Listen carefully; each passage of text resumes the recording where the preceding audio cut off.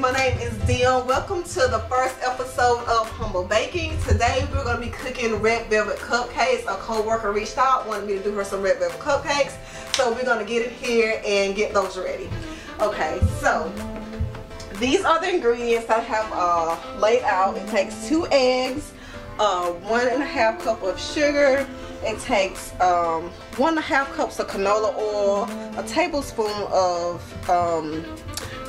red food coloring, a teaspoon of vinegar, and a teaspoon of vanilla extract. Also, you're going to need 1 cup of buttermilk, and this is 2.5 cups of sifted flour, and a teaspoon of baking soda, and a teaspoon of cocoa.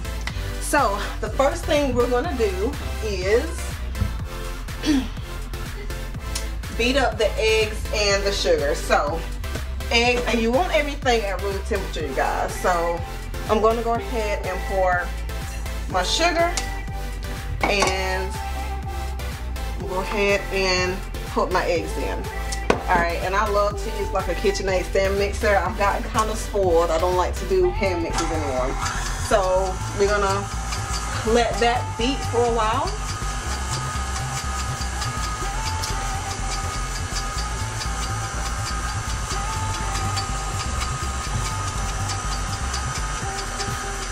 Okay, so we're gonna slow this down, and then we're gonna have to put in this mixture with the canola oil, the red food color, and the vinegar, and the vanilla. Okay, so, and when you're adding ingredients, y'all, you want to go put your KitchenAid slow speed as possible, because you will get splattered. Okay, so right now I'm going to just dump this in slowly, because like I said, you will get splattered. And I see I had that on the lowest setting, and it's still like it want to come over the edges.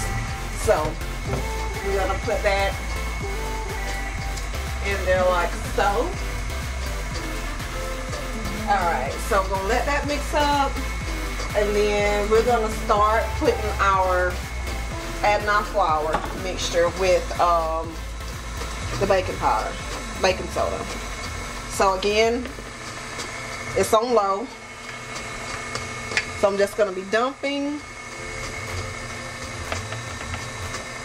and we're going to rotate the dry ingredients with the wet ingredients, but we're always going to end on the dry ingredients, you guys.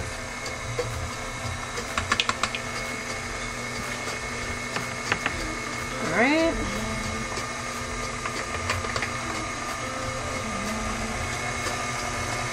And they're slowly coming together. And you know what, y'all, red velvet cake is like one of the most easiest cakes to make. And I really started baking, I probably was like 15 or 16, and I wanted, red velvet is my favorite cake, first of all.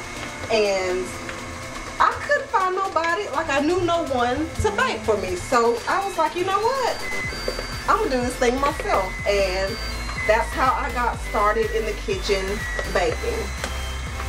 Alright, and that, you guys, was my timer I had. I'm at my preheat my oven to 350. Now I'm going to add about half of the buttermilk into this and let it just go get mixed, and add everything slow, you guys, slow and steady. I've learned from experience. Alright, so that's about half of the buttermilk mixture. Alright, so I'm going to finish adding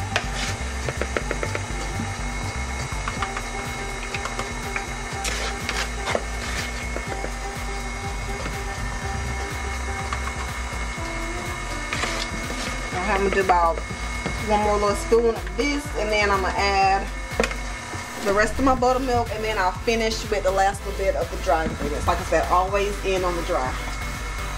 Okay, so we're finishing adding this buttermilk.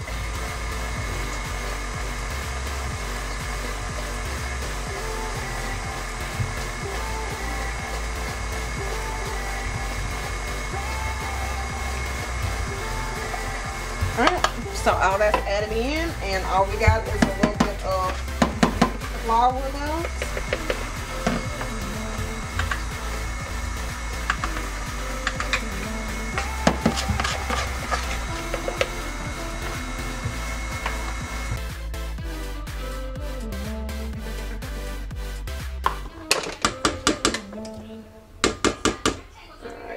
So, all right, so we're gonna let this mix probably another 10 seconds or so, and we're done. Like I said, we do not want to over wilt our mixture, okay, you guys?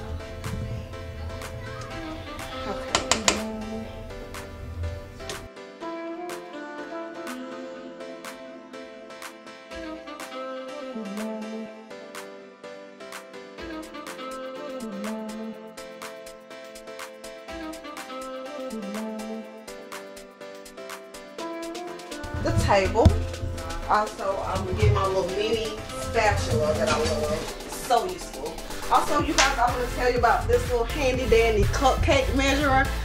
It's put out by Wilton, and this is like for a regular size cupcake. It's just good so you won't overfill the cupcake liners.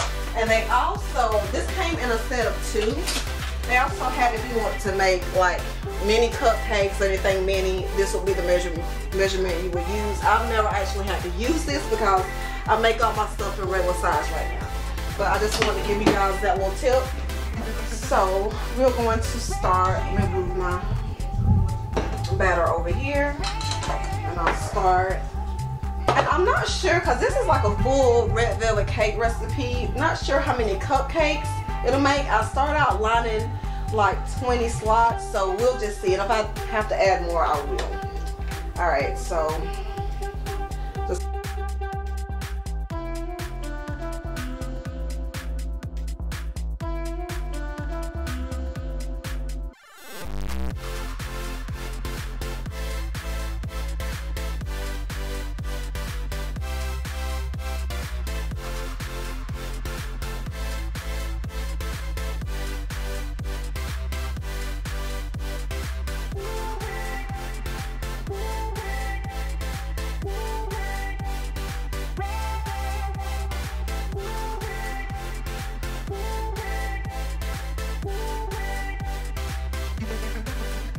definitely the rest of these can be filled up. Definitely. I should have just used a red velvet cupcake recipe, and I went ahead cupcakes in excess. So that's 4 more. I'm gonna see how we're looking after we do those 4.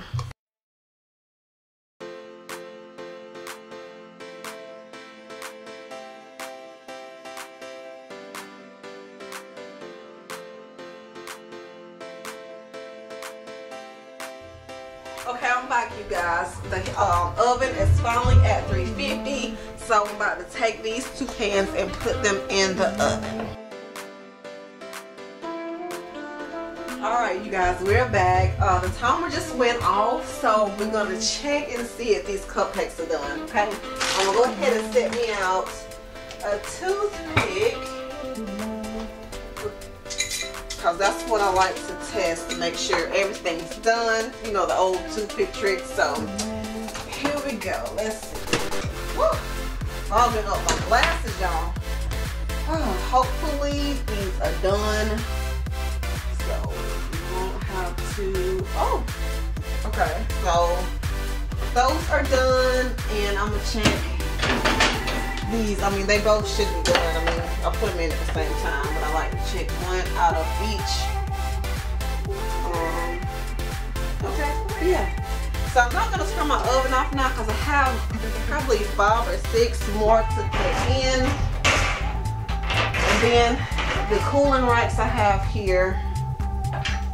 This is what the cupcakes are gonna go on in a few minutes, y'all. And let those cool, and then I'll put this last 5 or 6 on. But we'll be back shortly after this, and I'll show y'all the cupcakes on the cooling rack, and I'll begin to put the rest of the batter in the liners. Alright, welcome back, you guys. As you can see, my cupcakes, I have them out here on the cooling rack, and they are cool. So now we're going to work on making the red velvet icing. So over here in the mixing bowl, I'll show you all, I already have my margarine and my cream cheese. Okay, so I'm going to go ahead and get that to beating. Alright, so we're going to mix that up really good.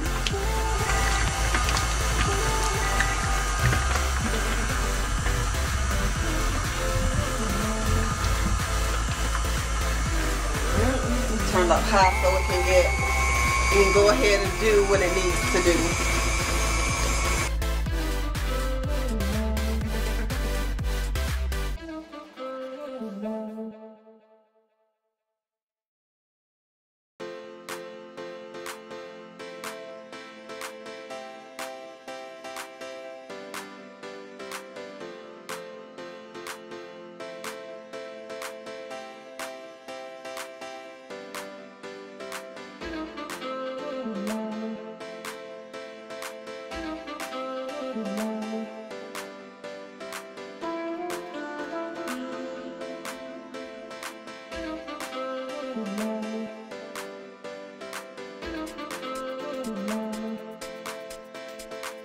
So I'm just trying to get all I can off of the beater here. And that looks good enough.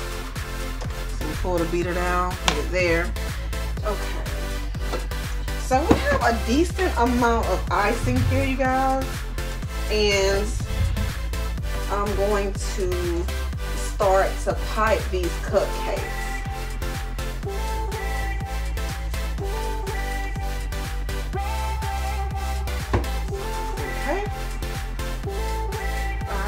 So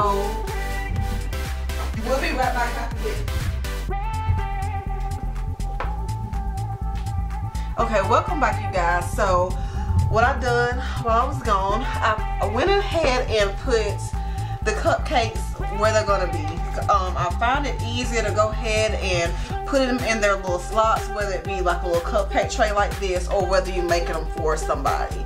So when you get them decorated, get it done, they're already in its containers. So what I'm going to do right now, I am going to fill my piping bag with icing. And I already have cut and put the tip in that I want. So I'm going to start to fill these piping bags.